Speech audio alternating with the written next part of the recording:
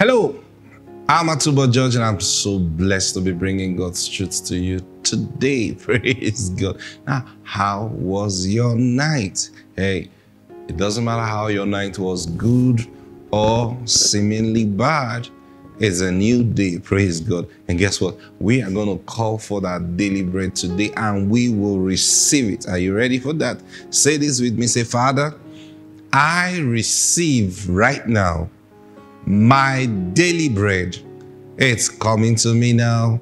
In Jesus' name, amen. Praise God. Yes, I stand with you in faith. I don't know what you're believing God for today. I'm not talking about your life. I'm talking about today. I don't know what you're believing God today. Maybe your bills, there's a bill that is due today that you need to pay.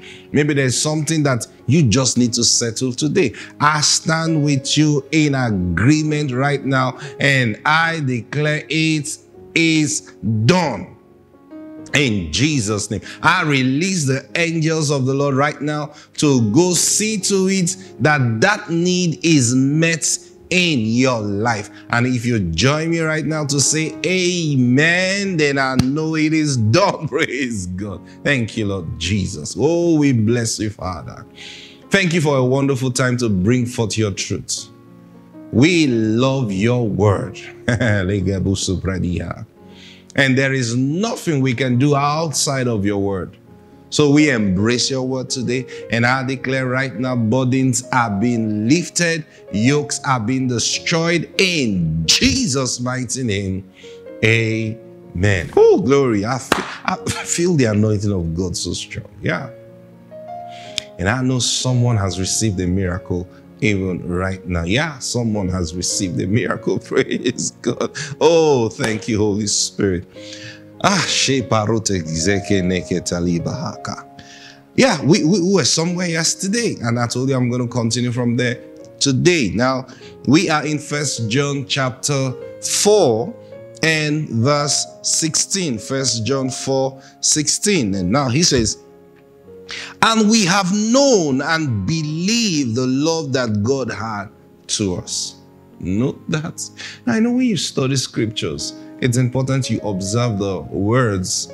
Like Proverbs, it says, let your eyes observe my saying. Now, it's not just saying, listen to me. You know, sometimes you can be listening to someone and assuming something else.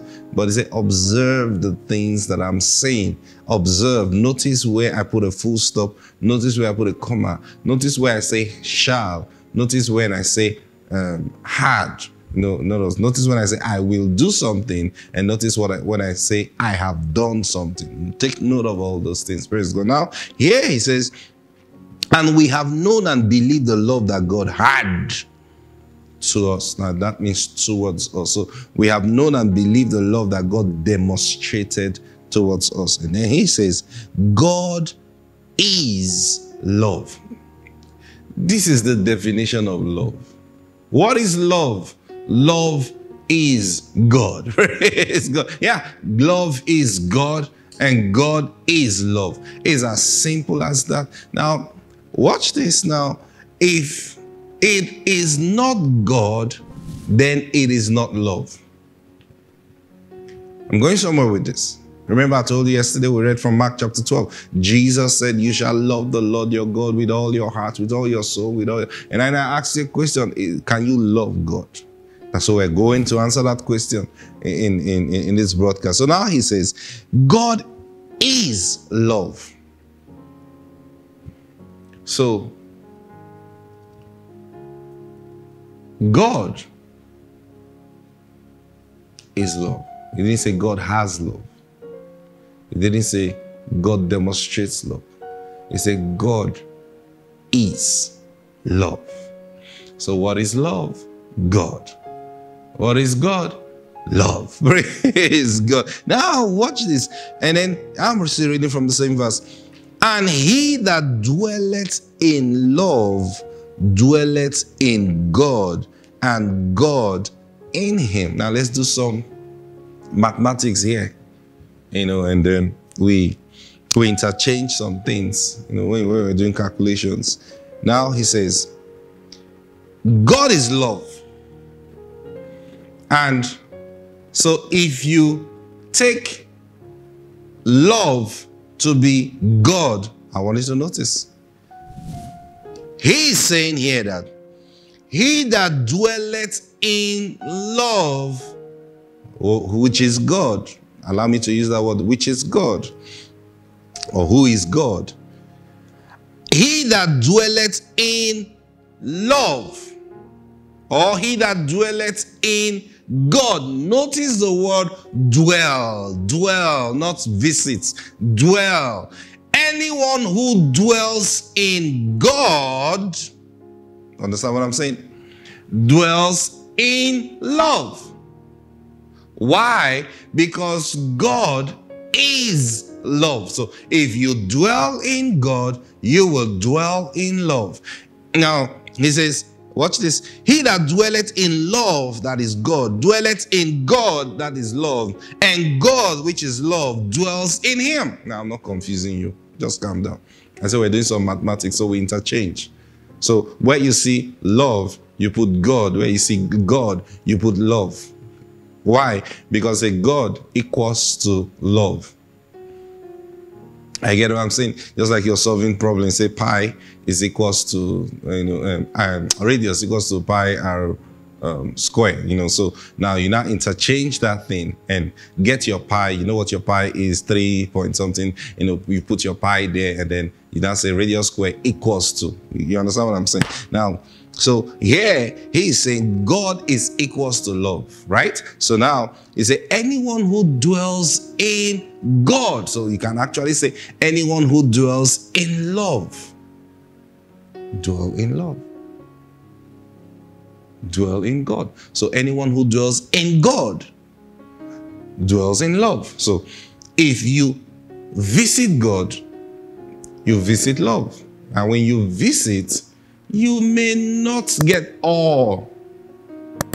If you visit somebody, he will offer you food, he will offer you drinks, and you have a good time discussing, and then say, oh, I'm leaving, and then you're leaving. It doesn't mean you know that person. But when you dwell with someone, that's why I see in relationships, somebody say, oh, he was a good guy until the day we got married. I don't understand. The moment we got married, he just changed. I don't understand why. I'll tell you why. You were only visiting before this time. Now you are coming to dwell. The moment you begin to dwell, then it's something else. It's God. Yeah, it's something else. So it's the same thing with God. So when you dwell in God, dwell, stay. This is now that's what Jesus was talking about when he said, this is the first commandment.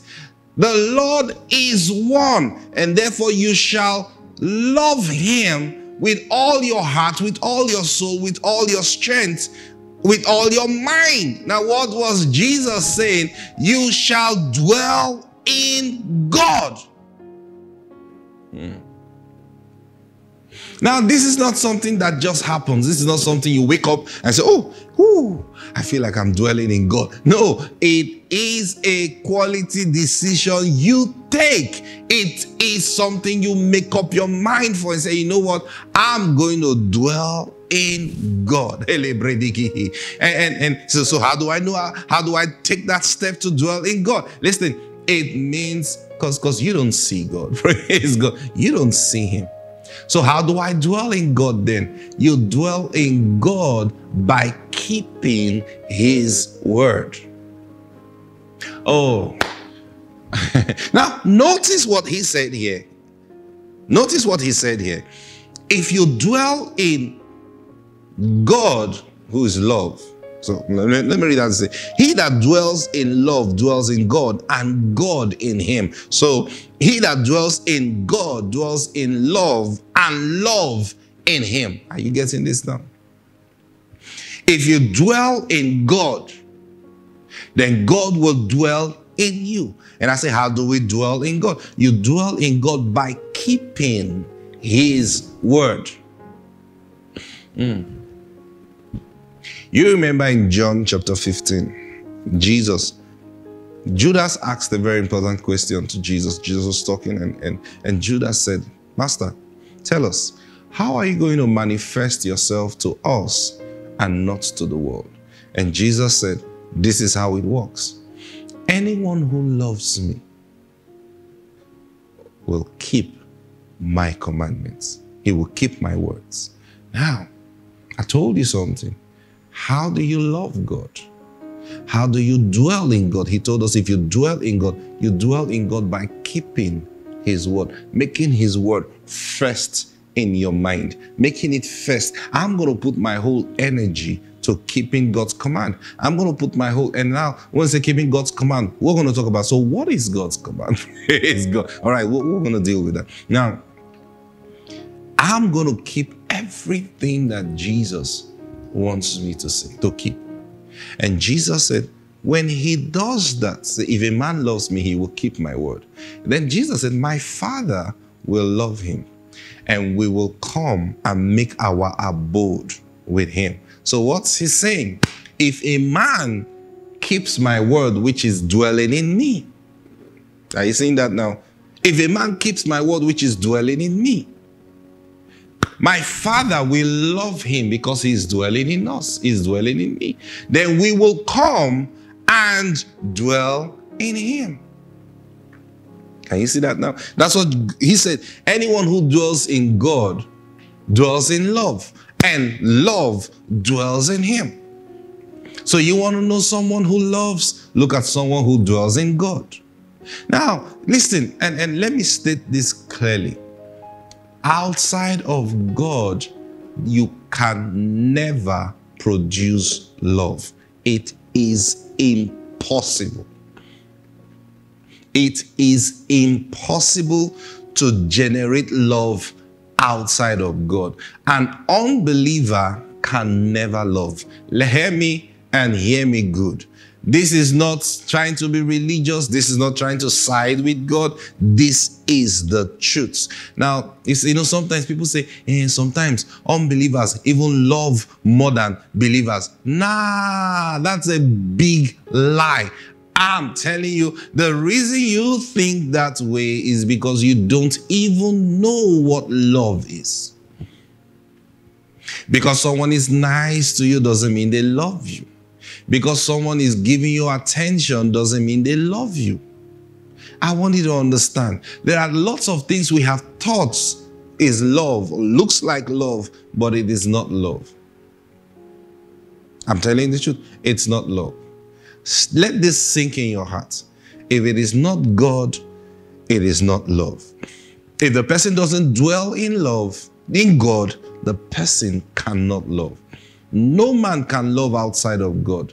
No man can generate love in himself without God. The only source of love is your dwelling in God, who is love. Simple, because God is love. So let it sink in your heart. Now you're a guy, especially ladies. You are a lady, you say, he says he loves me. The first thing you must check is, does he dwell in God? That's the first thing you must check. Does this man dwell in God? Now, if he doesn't dwell in God, hear me, he does not have the capacity to love. If he doesn't dwell in God, he has zero capacity to love. And when the chips are down, it'll boil down to selfishness. Tomorrow I'm going to share with you on what is love. Now, what is love in action? That's what I'm talking about. Tomorrow I'm going to share that with you. What is love in action? Praise God. I want to bless you today. Father, I release the unction of love right now into everyone that is watching me. Praise God. And I release that unction in a greater measure, that they begin to find in them strength to abide in you and to walk in you. Hallelujah. Which is walking and abiding in love.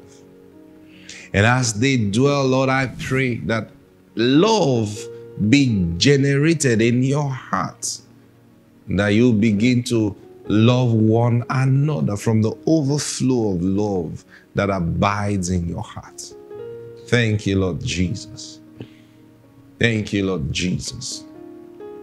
I see someone being healed in this right ear. In the name of the Lord Jesus, I command that affliction to go right now. Go from you.